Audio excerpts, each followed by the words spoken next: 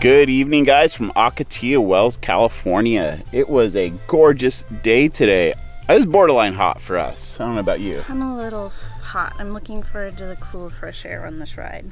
You know, and speaking of the heat, this is going to be a problem that we're going to have to deal with. And that kind of nicely leads into the topic we decided to cover today.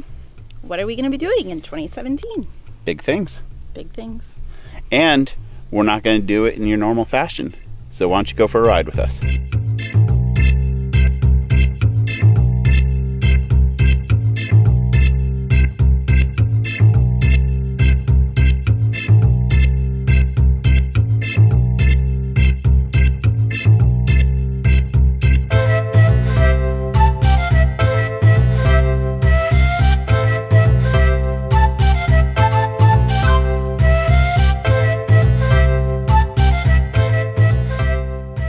First stop, Shell Reef, and I used to come here and play a lot.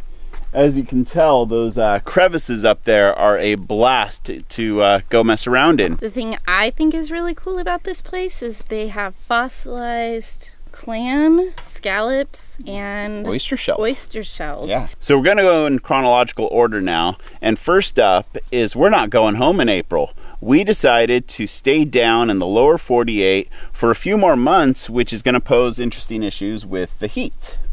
Yeah, we decided we're going to go back to Kansas and see harvest at my family's farm. We're actually going to do harvest. Okay. We're going to help out and be active members of the harvest team. That should be pretty cool. Heavy equipment, tractors, combines. Off to the next stop. But did you see those wildflowers on the way over here? They are starting to bloom, and you can see the bulbs sticking up out of the desert.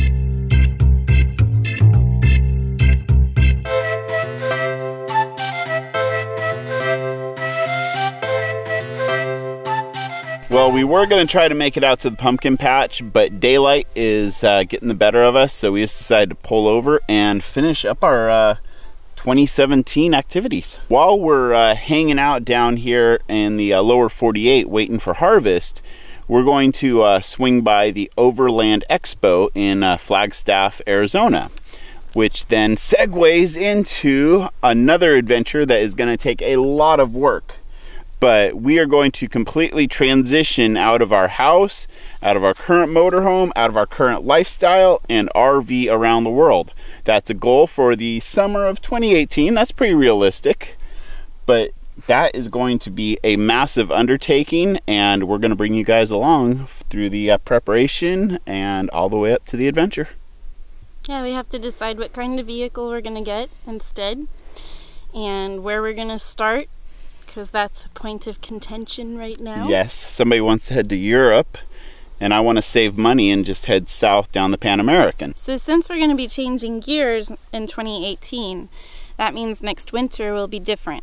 We'll be staying home so that we can do all of the preparation for this trip. I'm pretty excited about that because we get to share winter in Alaska with you guys, and that's really something we haven't been able to share on this YouTube channel yet.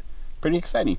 And I'm looking forward to it. You know, there'll be trips out to remote cabins. We'll do all kinds of Alaska great adventures. Trust me, you will not be bored.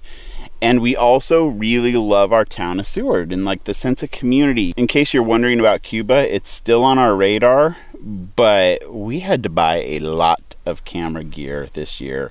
So that has kind of chewed up some funds, and also the ticket prices have gone up. They were around $400 out of Tijuana. Now they're up around $800 or so, but I know prices change all the time. They do. All right, guys, thanks for joining us. We look forward to having you guys ride along with us all the way through 2017, 2018, and around the world.